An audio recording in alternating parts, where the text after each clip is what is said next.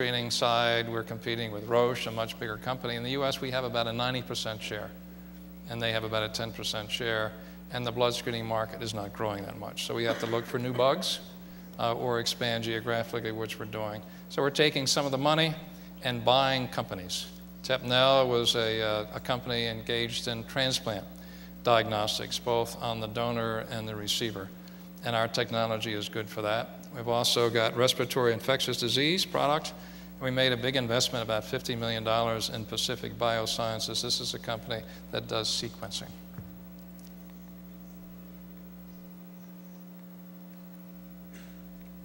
There should be one more slide. But if there isn't, that's fine. We're using the cash that we have for acquisitions and for buying back shares. It's a pleasure to talk to you this afternoon, and I look forward to your questions. And we'll stay as long as you have time to talk about biotechnology. Thank you very much.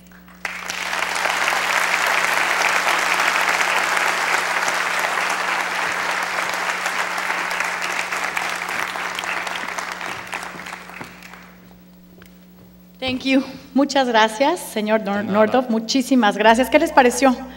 Muy interesante, ¿verdad? Creo que realmente algo muy interesante, una plática de veras que vale la pena. La gente que la escuchó, yo creo que se lleva muchísimas cosas. Y bueno, no sé si me pueden decir allá adentro, señores, si vamos a tener un momentito para hacer preguntas y respuestas. ¿Sí? Le van a poner el traductor al señor Nordhoff y vamos a ver si alguno de ustedes tiene alguna pregunta para hacerle al señor Nordhoff. Las manitas levantadas. Tenemos aquí jóvenes también, que en el momento que usted levante la mano, hay que esperarse a que lleguen con el micrófono. Por favor, es importante que nos den su nombre y de dónde vienen para que formulen la pregunta. A ver, tenemos una pregunta. Este joven aquí en medio, si es posible, señorita, por favor. Aquí estamos. Adelante. Hi, good afternoon. Good afternoon. I'm studying first semester in CETIS Universidad, high school. I'm studying first semester in high school, CETIS Universidad. I want to study mechatronic and then specialize in biotech of prostheses. But I want to know if it's more convenient first mechatronics and then biotechnology, or first medicine and specialize in mechatronics, in your opinion? I'm a great believer, if I understood your question properly, in learning the basics. You know, learn the basics. You know, you have to learn how to paint in the classical manner before you can become an impressionistic painter. So I would stick with your basic studies with chemistry and biology, and then go where your interests lie, because you're going to excel at things you like to do. So find out what lights your fire and go after it. Muchísimas gracias. Thank you. Otra pregunta, señor, por favor. Hi, I'm Leo Peralta, journalist from Expansion Magazine in Mexico City. I know that President Obama is making a huge transformation of the healthcare system in the United States. Which kind of opportunities do you see for outsourcing this kind of process of testing or developing genetic tests for blood or other fluids in Mexican markets, for example? That could be my question. Are you asking what is the potential for the blood screening market in Mexico? For example, the outsourcing of, for example, taking samples from American citizens and processing them in Mexico, for example, for doing it cheaper or faster. I think right now the best potential in biotech would be for assembling and manufacturing equipment. I think that would be the best. I think that's where you bring the highest value to the equation with your experienced labor and your inexpensive labor compared to the United States, and your proximity to the US for all those reasons that we listed up above. On the more sophisticated stuff, like processing blood and all the rest of that, I presume that Gambro does some of that, do they? Here locally? They may, because Gambro we know is a blood processor, collecting blood and then processing it, fractionating it, taking some chemicals out. If they do that, then you've got a great start. The important thing, I think, is to get a new technology here to begin with, and then building on that. Because you know, once a monoclonal antibody company comes here to produce antibodies in culture, then they've broken the ground, and they have the experienced employees, and it's been successful, then they will attract others. But it's getting that first new company in. That's the difficult part. Gracias. Yes, Otra pregunta más, la señorita. Permíteme, corazón. Deja nada más que te pasen el micrófono. Ahí viene la señorita corriendo. Gracias. ¿Está apagado el micro, por favor? Sí, a ver. Ahí está. Yeah, it's working. Oh, it's mine. Mine's working. No, no hay, algo pasó con el micrófono. ¿Habrá otro micrófono? Excuse me, sir. I have a Ok, question. mientras, no hay problema en lo que te lo componen, tenemos aquí otra pregunta, ahorita te lo pasamos. Just- Gracias. Just ask me in English and I'll repeat it. Okay. I wanted to know if there's a difference between the process of patenting in Mexico and or in the United States. The process of patenting. Yes. Patenting a product here in the United States or in Mexico. What is the difference between the process? I think basically the United States has changed to be the way the rest of the world is. In the United States, it used to be first to invent, and that's when it started. In the rest of the world, it was first to file, and now I think it's first to file. A little easier to establish. So as soon as you file, that's basically when the entire 17, 18 years begins. So Mexico is right up there with the rest of the world developed. Better to patent here in Mexico than in the United States, or is it the same? You have to patent globally if you have a big product. You have to patent in Mexico, in the United States, and all the countries in Europe, and all the major markets in Asia.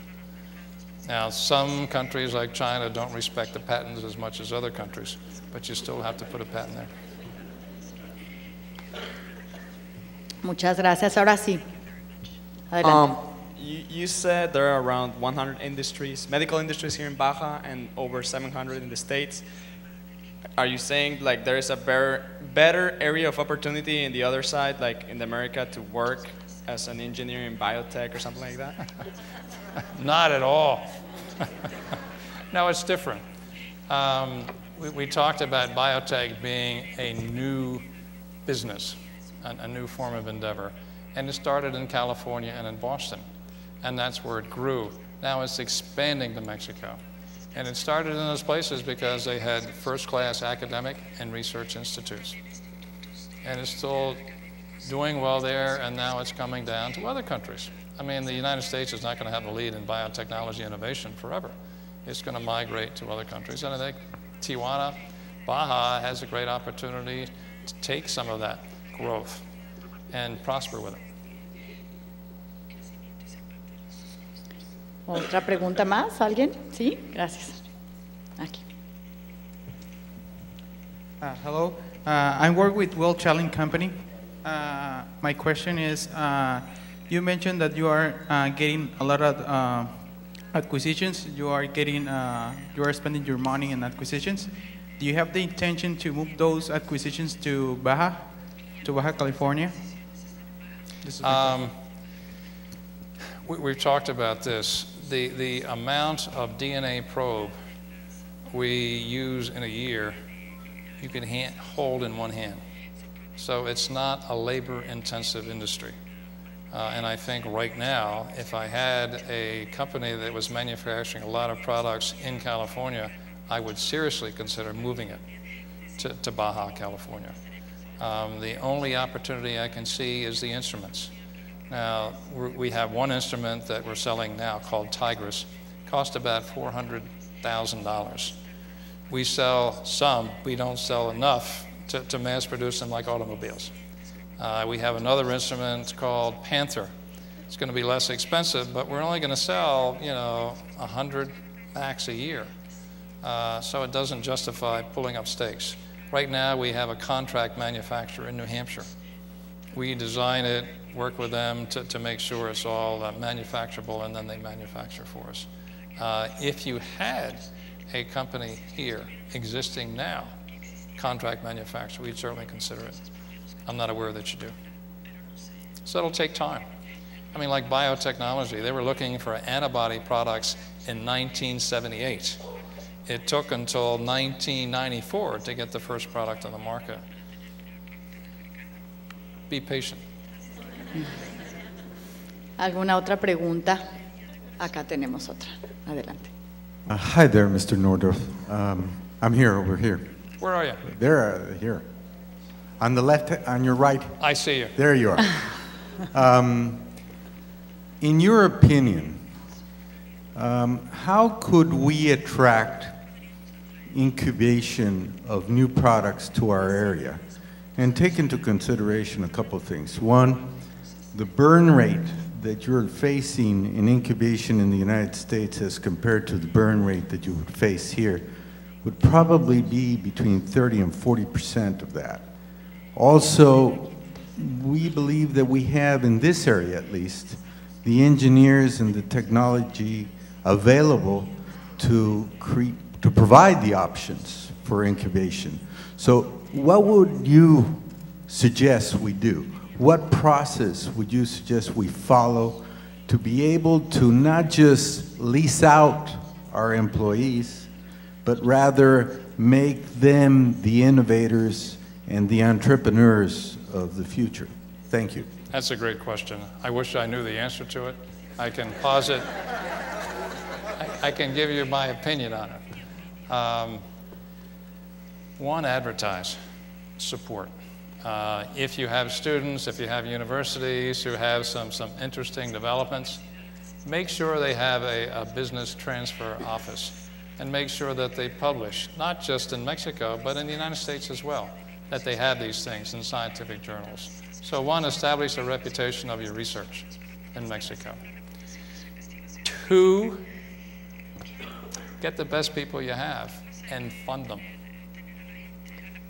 Go out on a limb and have the government take some of these government-discovered products, put money out, and give them a shot. And the government can take a stake in the company and employ the people.